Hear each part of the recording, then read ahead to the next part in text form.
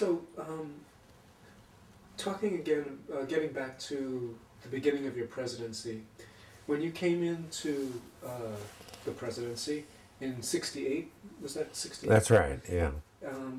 What were some of your goals at that point? What were the things that you were hoping to focus on as president?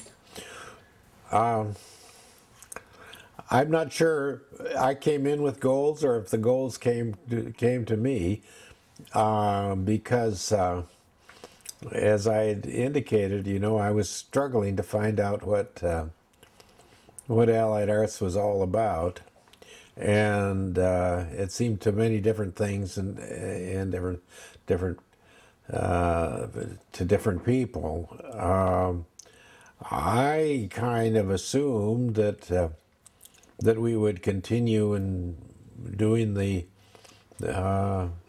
urban environment things that we'd always been doing, and then there were plenty of people that would bring problems to us. You know, speaking of bringing problems, you probably have heard about Betty Bowen? Betty Bowen was another wonderful lady who was the right-hand person to Dr. Fuller at the Seattle Art Museum when they were entirely in Volunteer Park, and she knew everybody in town, and she kept track of all issues in town. And what she would do is call people in the morning and say, "Love," you know, she said, "Good morning, love. I wonder if you read that article in the Seattle Times this morning, you know, about such and such and such and such. What are we going to do about that?" You know, and so Betty always brought the problems and always had a suggestion, you know, and she was wonderful in that. She was doing that. I later learned all over town. Everybody was getting calls from Betty Bowen. She always had good ideas. And very concerned about the city. And very concerned about the city and about art, you know. Yeah. Anyway. So the goals just kind of came. The goals and problems kind of came to me. I'd say that's a fair assessment. I mean, it isn't the kind of thing where you start out and say, "I've got these 10 points," you know. There was the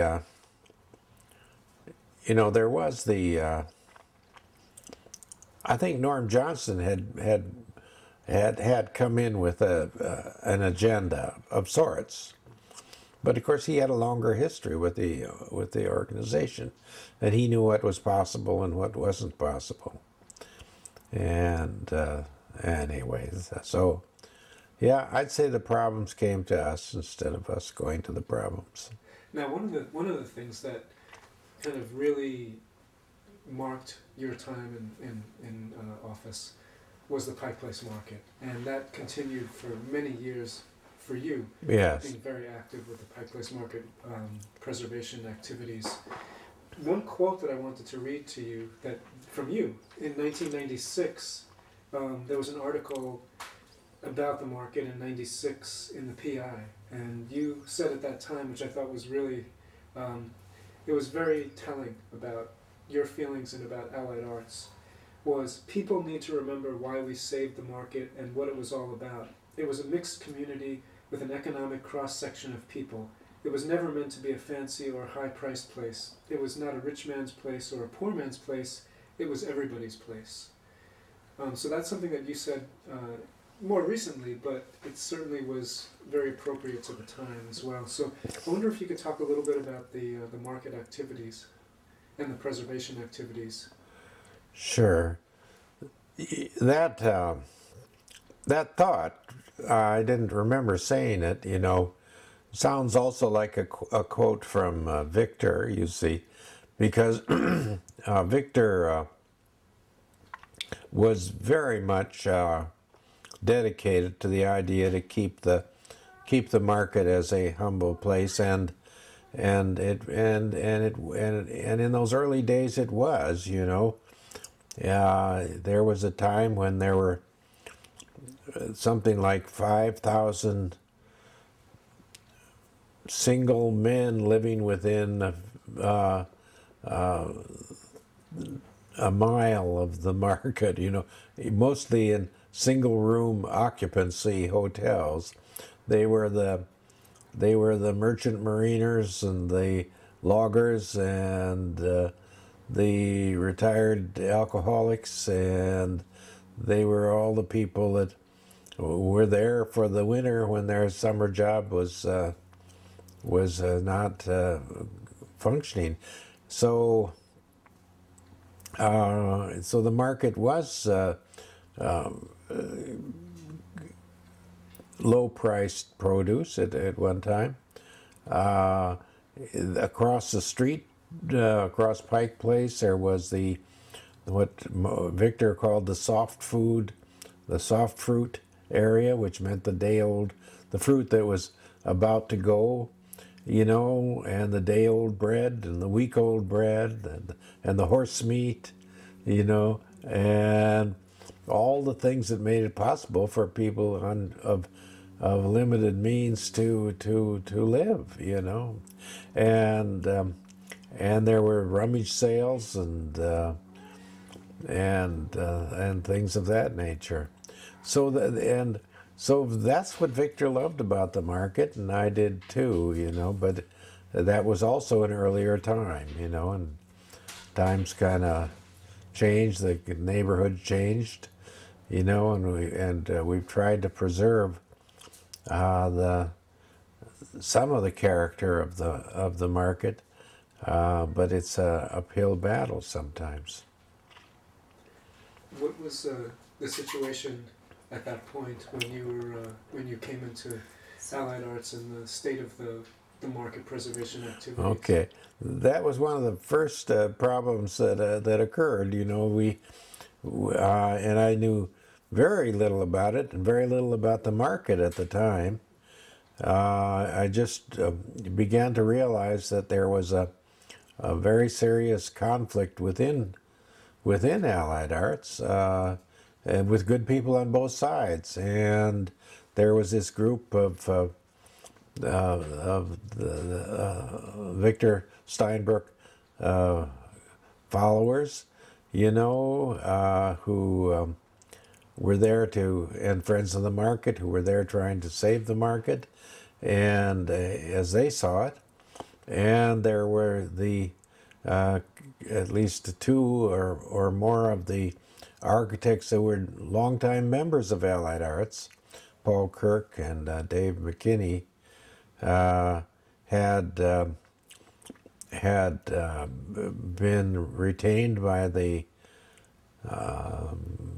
urban group, or not the urban group, but the Pike Plaza group, to design a new market under urban renewal. And so there was a conflict right within the organization, and we had a big meeting out at the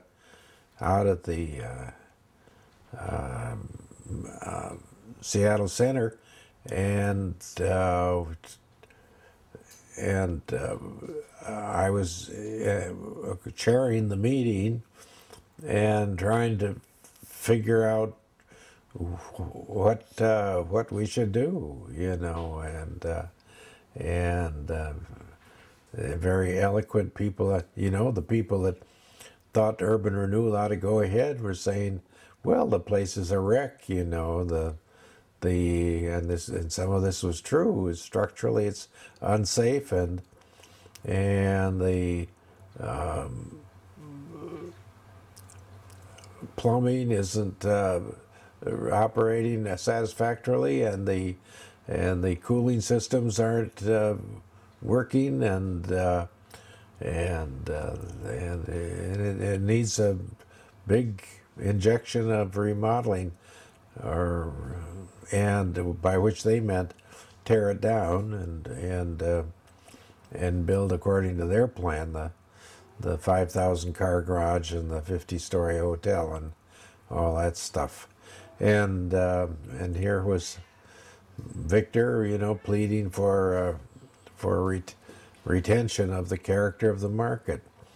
So anyway, that's what it was like.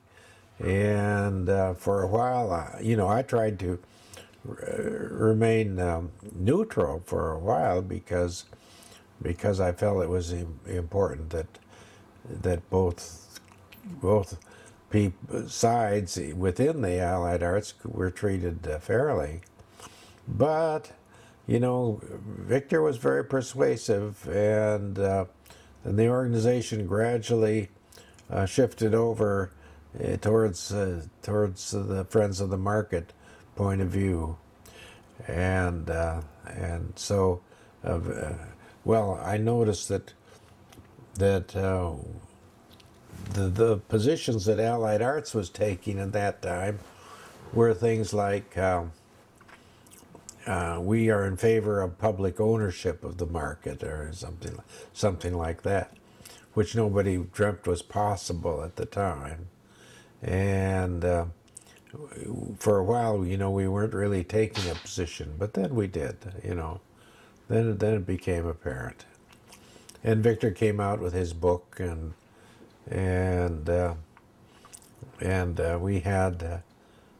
we all went to the champagne breakfasts at the market to support the Friends of the Market, and just got involved in what was going on there. And then so when I at some point, and I can't remember when, I joined the Friends of the Market, and I became vice president of the Friends of the Market sometime before the initiative, and so we had this combination of fundraisers, book sales, and then the active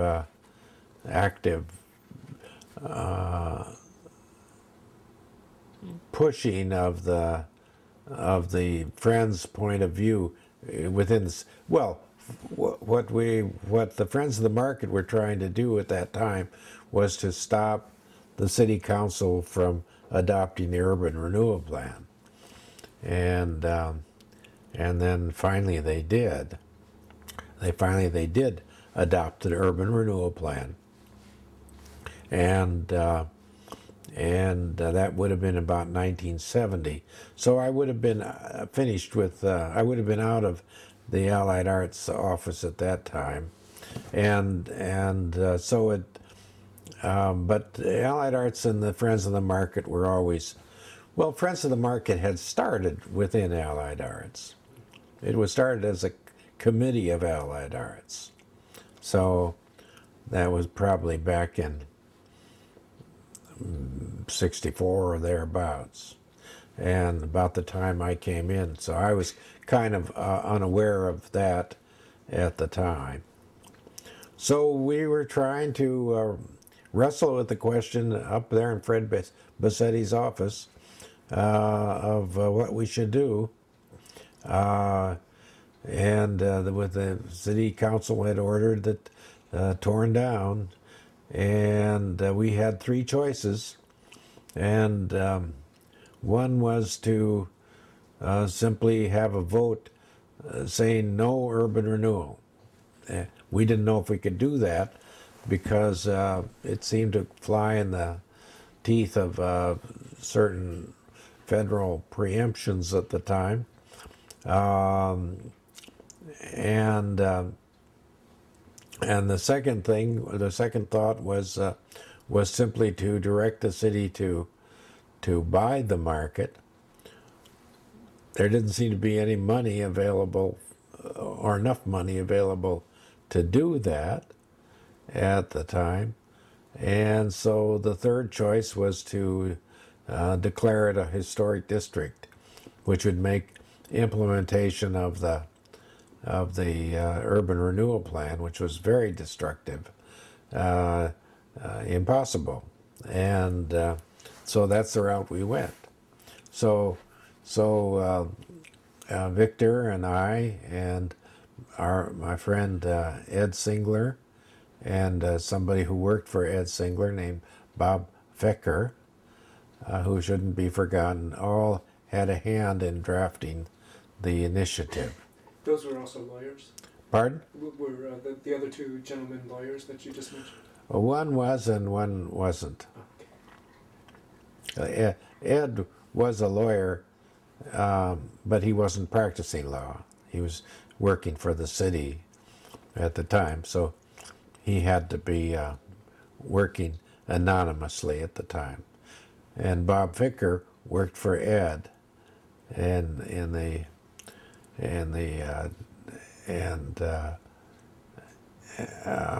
so he had to work anonymously as well. But among us, we got it drafted. Tried to figure out what an initiative was and what form it should take. There wasn't a lot of precedent in those days. There was no Tim Eyman to tell us how to do things, and we filed the initiative and then went on the campaign. And I don't know how much you want me to go into that.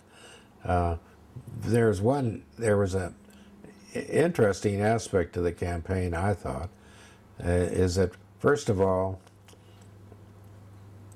a group of the people, the development group, the Pike Place Plaza group, that thought they had an inside track to doing this big urban renewal development plan, opened an office in the economy market down at the market, and their address was 93 Pike Place, so they called themselves the Committee to Save the Market, and 93 Pike Place. And I'll tell you, we spent half of our time trying to help people understand that the Committee to Save the Market was the committee that wanted to tear down the market. And then we had our Friends of the Market campaign committee, and we met every Saturday at my house over in Madison Park. And then there was another group that came along involving Tim Mannering and Harriet Sherburne and a few other people, Jack Baghdad, and they felt that the Friends of the Market probably wasn't capable of carrying out a modern political campaign of this size, and so they formed a group called the Alliance for a Living Market. And so we had the three groups, and pretty soon we realized that we had to make common cause. There was some hard feelings at first, the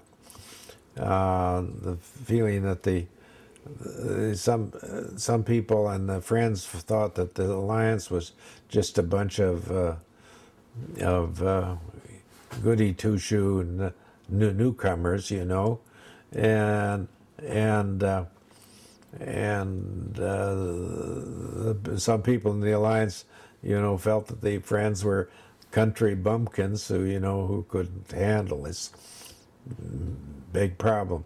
So we anyway, we finally made common cause, and I think I had a role in trying to keep the two of them together, and they joined us in our Saturday morning meetings through the time of the campaign, and so we'd get together and discuss these things and discuss what to do next.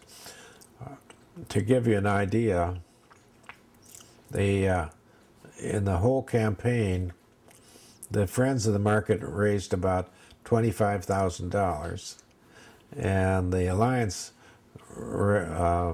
raised about the same amount of money. So our total nest egg was about $50,000, which was big bucks for the time. And we don't know how much the Committee to Save the Market. But we'd go out and have to public meetings, and here would be these nice young people from the Committee to Save the Market.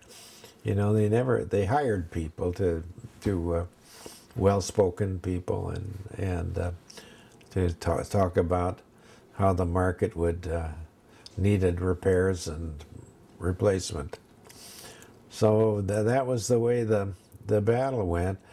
It was a kind of nip and tuck for a long time, and then there was another group of young lawyers in the city called Choose an Effective City Council, check. A bunch of young lawyers that had worked very hard to get some new faces on the city council, which had been terribly tradition bound up until that time. And then they helped elect Bruce Chapman and Tim Hill and Wing Luke and a bunch of other really good people on the council. So anyway, Czech made a demand that the Committee to Save the Market disclose its donors. And after a while, they were forced to do that.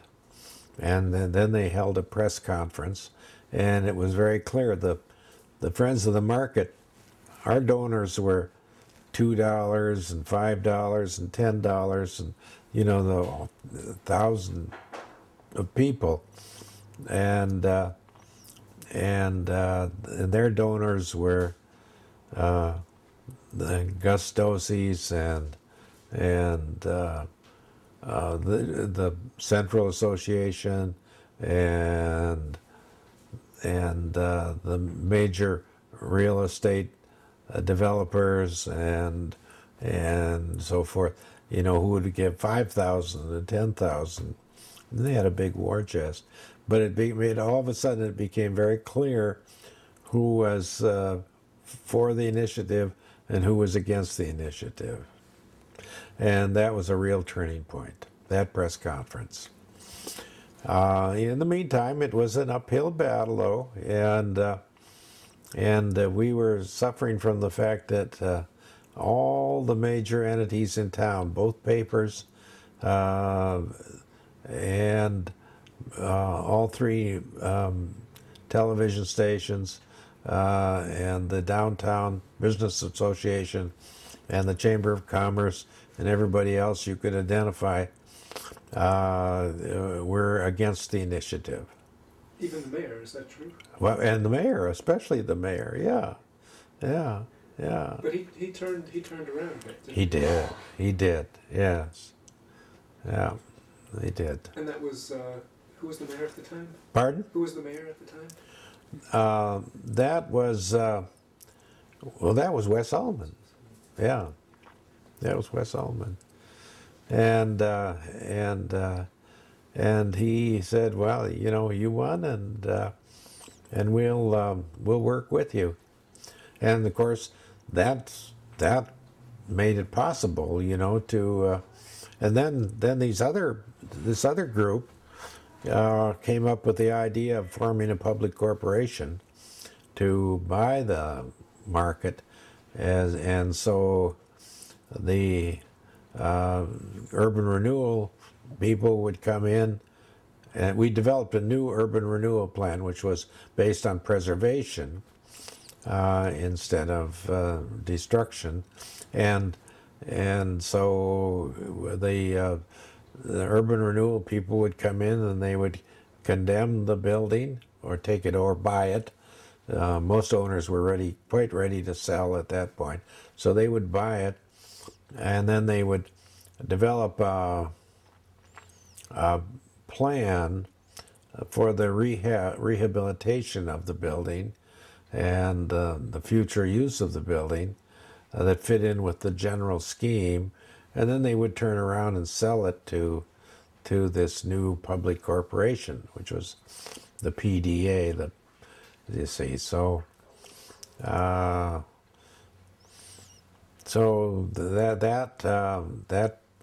permitted the city ultimately to become the owner of the market, something I didn't think was ever possible.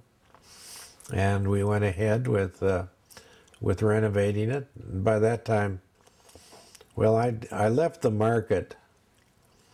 I was on the Historic Commission for a while, and then I finished my term there, and then I thought I was done with the market issues for a while, and I went on and did other things, and having to do with energy issues.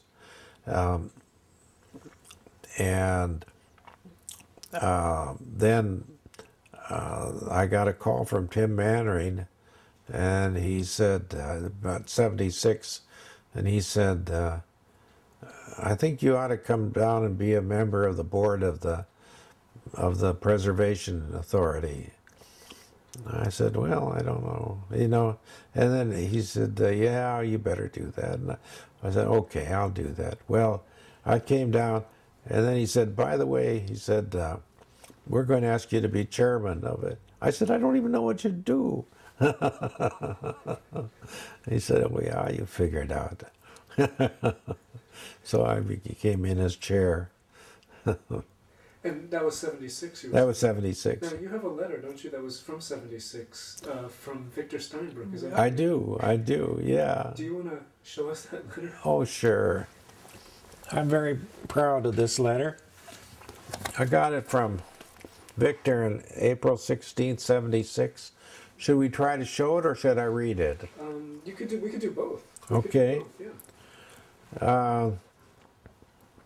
At this point, we thought much of the market battles were over. We should have known they were just beginning. But he said, Dear Jerry, I want to thank you most sincerely for the great help that you have given to the market cause over a long period of time.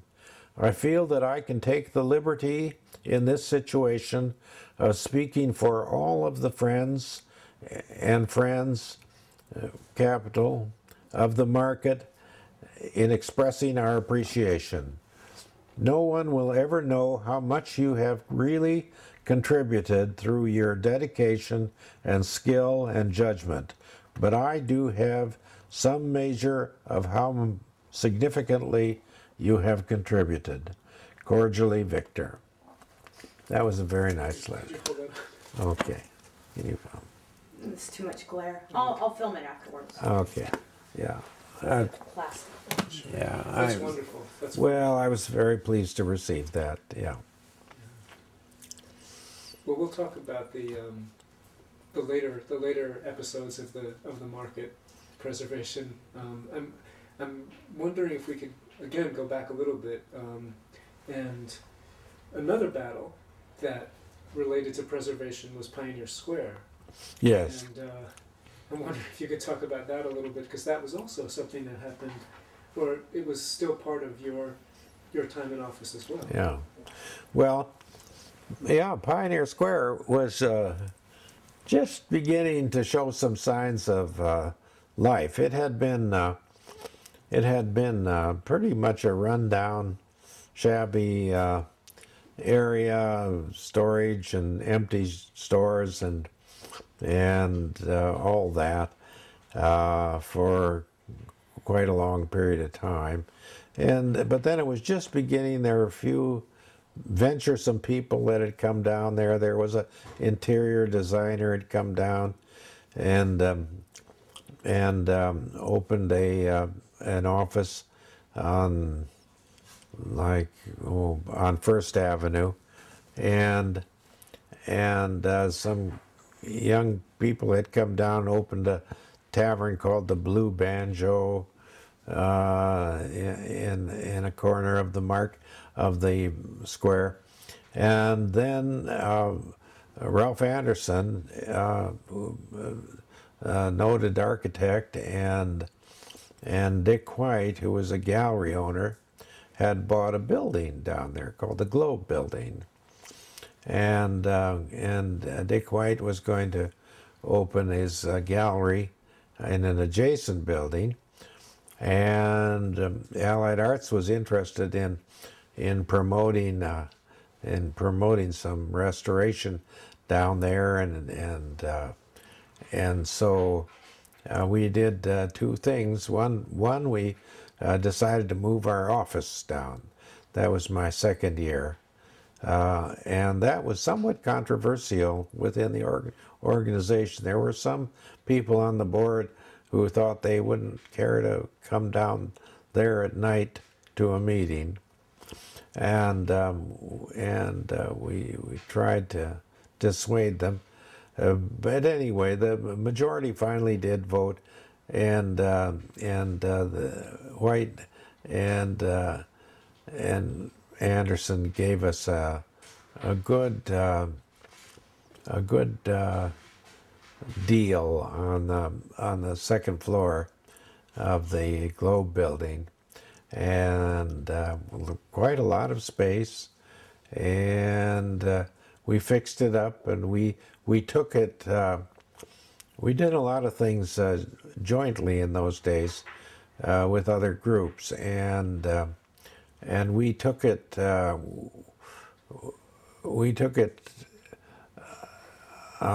We rented the space with the American Institute of Planners and the American Institute of Interior Designers, and it seems to me there was one other group, the Landscape Architects, I think, and so among us we had enough to pay this discounted rent, and we moved up there, and so that was an exciting time. You know, we're in this grand old building with the big windows, looking out over a parking lot, you know, which is now Occidental Park, and so one time some young architects, including Jim Olson, agreed to paint the surface of the. I don't know how they got all the cars off it. I think maybe they got an agreement from the owner, and anyway, so they painted a park down there on the asphalt surface, and green and pathways and stuff, and to see how it might look, and that had some impetus, because it helped the city realize that it could be a park. Which it was very soon. Which it became, and somewhere in there, the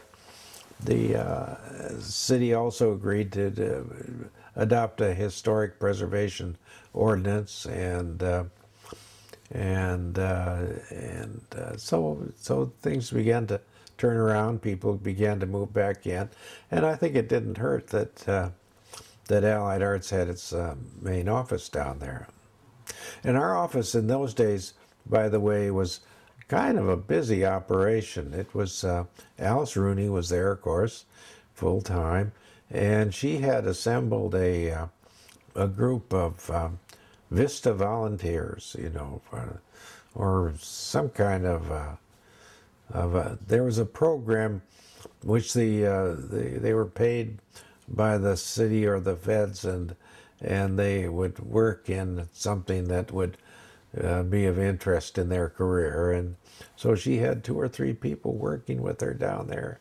So we had quite an office going, and added, I think, to the stability of the neighborhood in the long run. And you were kind of a clearinghouse for artists and art groups, weren't you? Yeah, I think so. Yeah. I remember reading that that you actually answered the phones for some groups and took messages for them, and or Alice did that with them. Alice may have done that. Yeah, yeah. Well, Yeah, we had a lot going. We were trying to do things like that, like, you know, just as an information service for artists, and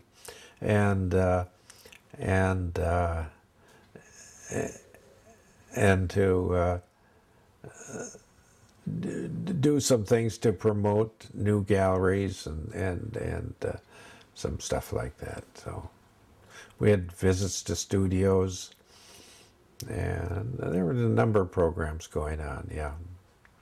Now, at that time, Fred was talking to us about the Action Better Cities Oh yeah. book that he put together with a bunch of other architects, and Right. that was something that Allied Arts supported and praised actually in the newspaper. And there was a little op-ed piece in the newspaper at the time from you when you were president, talking about Action Better City and complimenting the plan. Yeah. Could you talk a little bit about that? Well, yeah. I mean,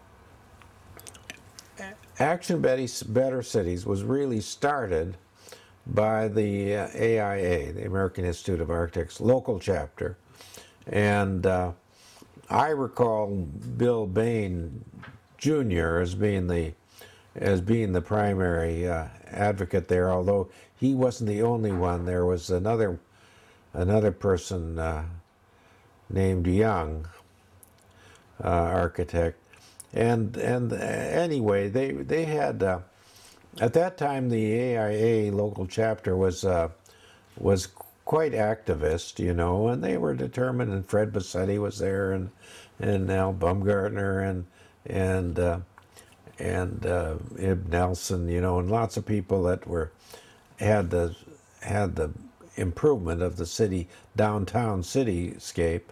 You know, Seattle had no downtown center at all in those days. You know, there was just nothing to identify. You know, to identify. It was just some buildings and streets and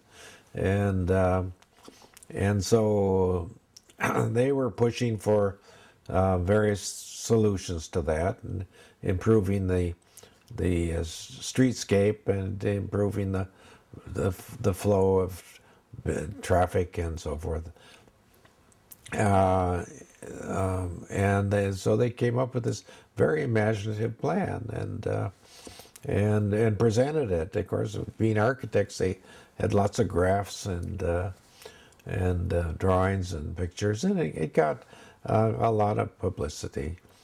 You know, I would say that it kind of reminds me that during that period of time, I always looked for the opportunity to work with other groups in pursuing civic causes, and we had a very active assortment of people. The AIA was very helpful and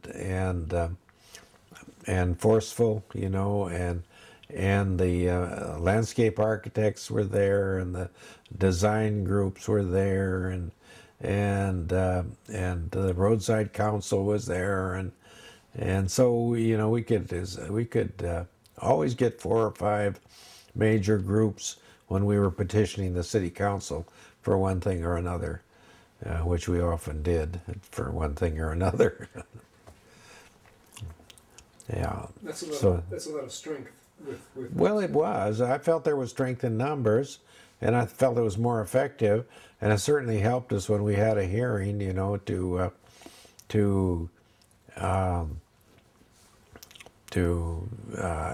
have that support. I thought it was essential. That kind of dropped by the wayside after a while, and I was sorry to see that. But anyway, it was working well at that time. Action Better City was kind of part of it.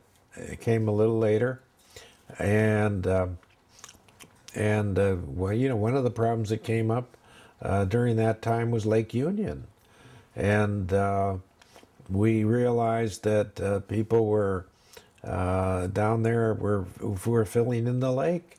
They built an atrocity of a development called Roanoke Reef on the west side of the lake that was built in big apartment development built entirely over the lake. And there was another person down on the southern part of Lake Union that was using it as a dumping ground. They'd come and they'd fill and they'd fill, they'd fill. The state had made the big mistake of selling some of the leased lands around the lake to adjacent private developers. So there was a lot of encroachment, and we got together with our groups, and at this time we added the lake, the Floating Homes Association, which was a group of the houseboat owners and renters, headed by Terry Pettis, who was another remarkable person in the picture at that time. He was a distinguished looking, he looked like, I don't know, looked like Monty Woolley or something. He was just a distinguished looking man with a full beard. He had a long history of left-wing causes, and I think had written at one time for the Seattle Star, but at that time, at the time we got together, he was trying to save the houseboats, which were kind of getting pushed out. Houseboats were getting pushed out. People were encroaching on the street ends terribly. They weren't marked, and people would just gradually occupy them. So the street ends ran into the lake, you see, and provided public access, but the neighbors would crowd into them, and pretty soon they'd disappear. And we had some studies that showed the various sizes of Lake Union over the years. At one time it was a big lake, and then it kept getting smaller and smaller and smaller as people filled in and filled in. And so something needed to be done if we were going to save it. So we got our groups together, and Jack Robertson was the ringleader, I thought, and I was too. We were both workers on it, and we went to the city council with a petition saying you've got to do something, and asked them to declare a moratorium on buildings over the lake. Well, they weren't quite ready to do that, but they created a Lake Union Commission of citizens to study the uses around the lake and the encroachment on the lake and the restoration of street ends as public space and the possible development of other public space for public parks, public access. So they appointed this commission. Phyllis Lamphere was, I think, head of the council at the time, and she so of course I was on the commission for a couple of years, and launched a rather thorough study done by Lee Copeland's office, a local architect and planner, and during that time they sort of held off on, I don't know if there was an official moratorium, but nobody wanted to build down there with this hanging over their head. And so we eventually developed a plan of appropriate uses and appropriate restraints on filling in the water. And the city went around and put in signposts showing exactly where all of the street ends were, and pushed people off. You know, so all that was a good start. And then the Shorelines Management Act was passed, so that kind of superseded everything. So then it was all controlled. So what we ended up doing, I think, was basically a holding action, and slowed down development, and came up with some guidelines that were useful in the future. Okay, what I'd like to do is just go over a couple of the very special things that also happened during your presidency. Okay. And looks like we have about 15 minutes, so I'll try to, go through these, and you can make some comments about them. Okay, sure. I need at least 1 or 2 minutes for the things I need to film as well. Okay. Okay. Just a couple of things that came up during your presidency that were really new and special. One was the film festival that took place in '68. Right. Which certainly was unique at that point. It was. Could you talk a little bit about that? Sure. You know, at that time, there was only one theater in Seattle that showed any films that were not ordinary run-of-the-mill Hollywood films, and that was the Ridgemont out on Finney somewhere, and they had the audacity to show British films and things like The Moon is Blue and stuff like that, and what was the other? Anyway, so there was not a market for or an opportunity to see films of an experimental or avant-garde nature, and so we decided to. I don't know why that was audacious of us, really. We decided to have a underground film festival, and we got independent filmmakers from all over Canada and all over the United States to come and show their films, and we showed them at the various rooms at the Science Center, which at that time was run by Dixie Lee Ray, who was up until that point pretty friendly to Allied Arts. So it was a successful thing. We had our notices. We had posters out around the city, and we had I can't remember all films. They probably would seem tame these days, but they were pretty exciting, and they opened up a door that hadn't been opened before.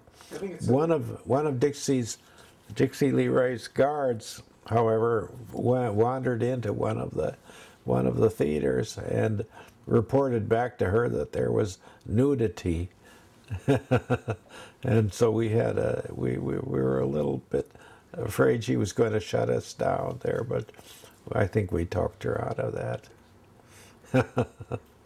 That was not the typical Seattle film at that point. No, no. This was no.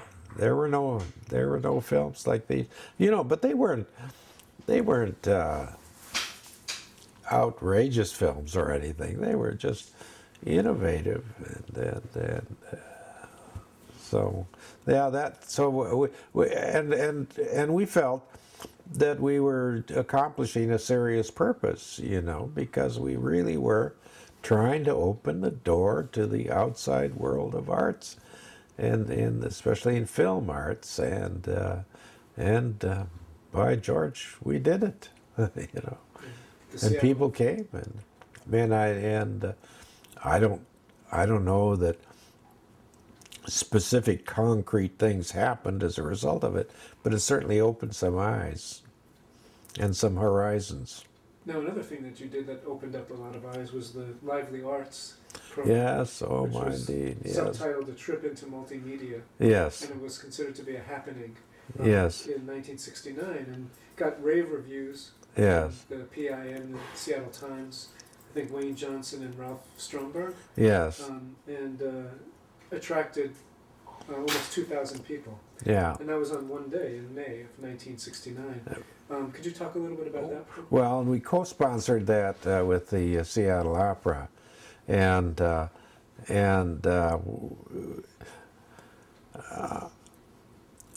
I don't know. I mean, I don't know exactly who had the idea, you know, but somebody was promoting the idea that we would have sculpture. Doris Chase was a prominent sculptress in those days, and dance and music and light and just to put it all together in the opera house, and we did. We almost lost our shirt, you know, but because we never did well at producing, you know, things, as Alice Rooney would tell you, and will tell you. But you know, but it was fun, and it was something new. There was another thing Allied Arts did in the way of light shows. We also did another happening, and in the Ames Theater down at the Science Center, the City Council, believe it or not, was considering an ordinance. In those days, in that time, they would have light and music. The young people would have lights and music, and the lights were generally shown through a kind of a gel or something, you know, so you'd get lots of colors floating around, different forms, and there were a couple groups that did these light shows, and then some people supplied the music for them, and there was kind of a rave thing at the time. Well, the city council was concerned, some members, that this was a danger to the public morals, you know, to have this kind of thing going on, you know, and so the Allied Arts sponsored another happening, and a light show and music, and the Ames Theater had lights, and invited all the members of the city council to come down and see it. Did they change their minds a little bit? Yeah, the thing died after that. Yeah. Oh, only 2 or 3 members came down, you know, to see it. But they realized that this was not a threat to public safety. 10 to 10. A couple of other things I wanted to mention. One was while you were president, you had a summer residency for the Joffrey Ballet. Yes. And you did a couple of design tours, one of Vancouver and one of Victoria. Well, Victoria was a little bit before, but Vancouver was, I think, around 68, 69. I'm wondering if you might have a few comments about those, the residency of the Joffrey and the design tour of Vancouver. Yeah. Well, yeah, you know, in regard to the Joffrey, I'd have to say, I think we served as sort of an umbrella sponsor, you know, and moral support, and to try to give it. Joffrey wasn't as well known in those days as it became, and so I think we were just more of a endorser, and as I recall it, and sponsor than an actual participant, because whatever they did here, they did on their own, you know. But